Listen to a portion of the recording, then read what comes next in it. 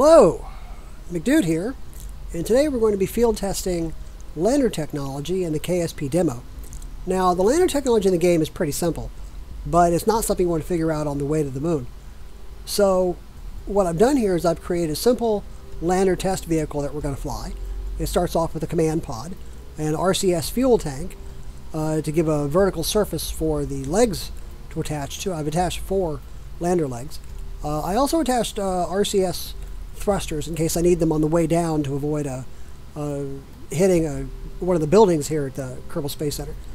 The yellow and black striped device is a decoupler. Below that is one of the small fuel tanks, and below that is the LVT-45 engine.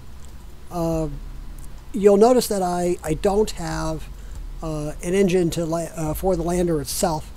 We're not going to land the lander propulsively, as the engines that are used for the landers are not powerful enough to give a soft landing here on Kerbin because the gravity is too great. They're fine for the moon, but not for Kerbin. So we're going to be landing by means of a parachute. So now we go out to the launch pad and we start making preparations. And we throttle up the engine.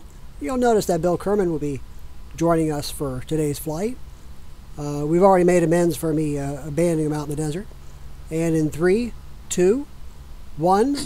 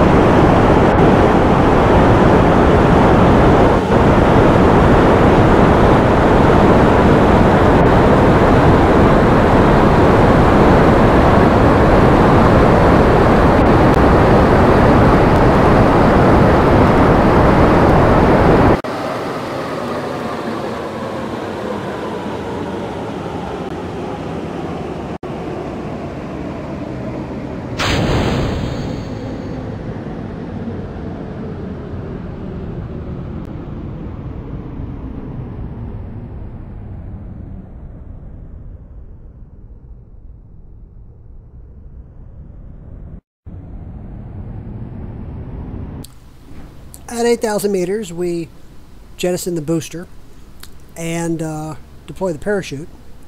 I then press G to deploy the landing gear legs. You can see some of my junks of my space debris floating out in the ocean. It's boosters or something. I'm not really sure what. Also, if you look at one of the islands, you can see a bunch of lights on that island. And I always see them from during night launches. I've been meaning to make a flight out there to check those lights out, see what that's all about. Somebody said that there's a runway out there. So I'm a little curious as to what's there. But for now, I turn the camera around, move the nav ball out of the way, so we have an unobstructed view of the landing site. Won't be needing the nav ball anymore today anyway. That's my booster down beneath me, generating some excitement. The rest of the landing is uneventful, so I'll speed the landing up just about 4 times, just till we touch down.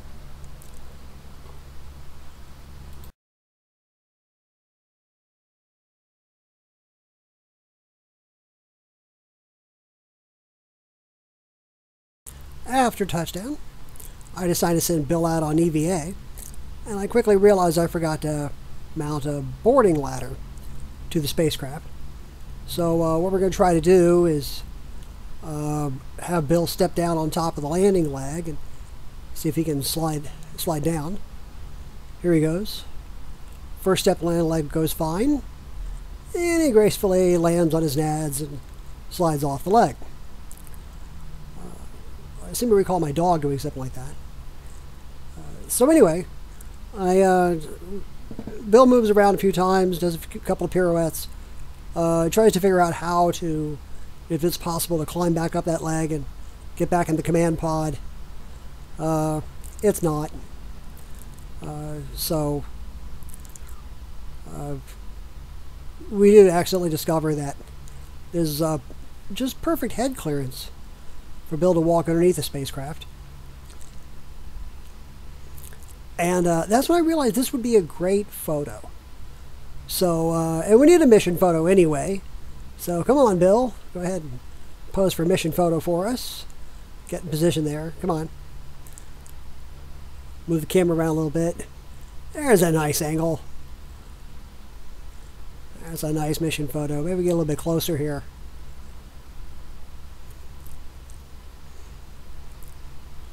Adjust the camera a little bit. Come on, Bill. Here we go. Here we go. All right. That's a nice close-up. That's a great mission photo. The test of the Ares 11 lander test probe, test craft. So, with that mission done, a hard day's work behind us, we head back to the Space Center. Moving on, we have the Ares 12 lander test rocket. This incorporates both the fixed ladder as well as the robotic ladder. To make room for this, I added a second RCS tank, rearranged the landing gear legs, and I added a larger fuel tank for no justifiable reason. So, to the launch pad. Main engine throttle up. Let's light this candle.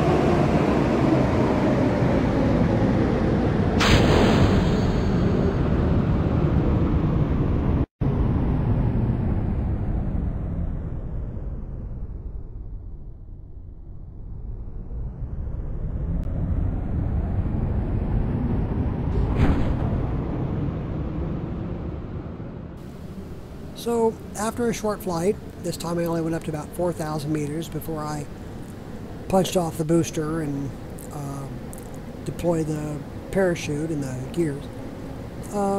We find ourselves on the way back. These landers are not exactly what I wanted for a test lander.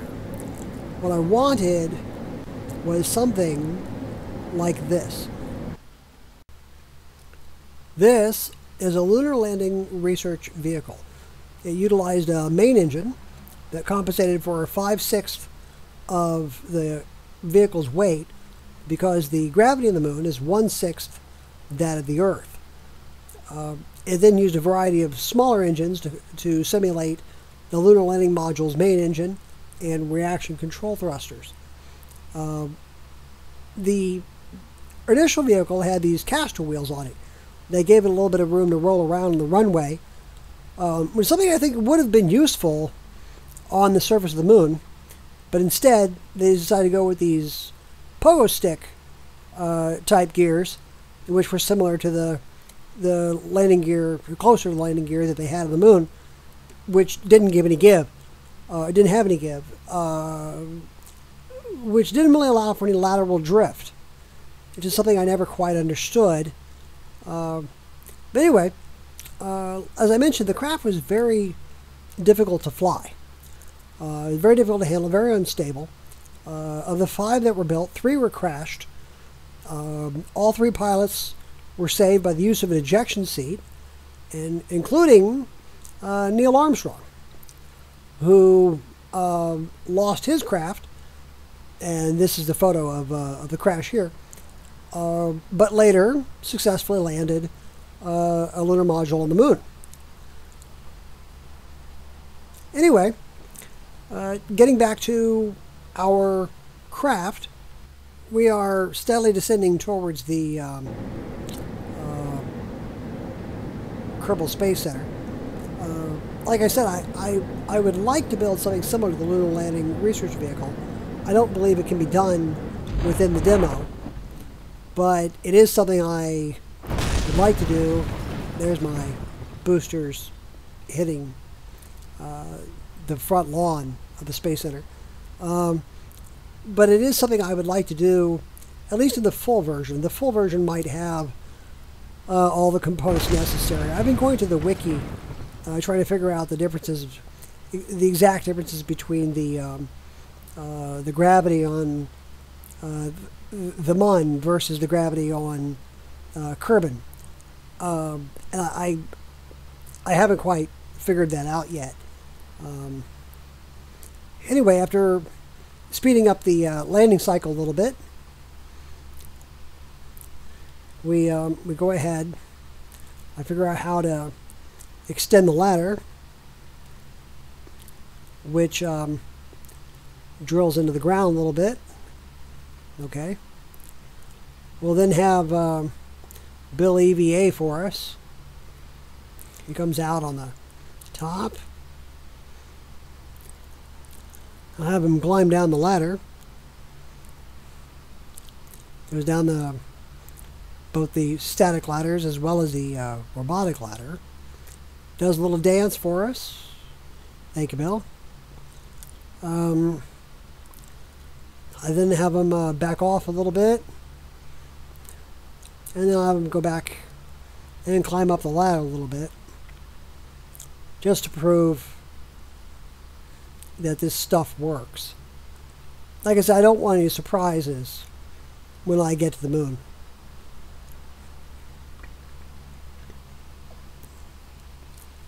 I just realized this thing only has 3 gears. I thought it had 4.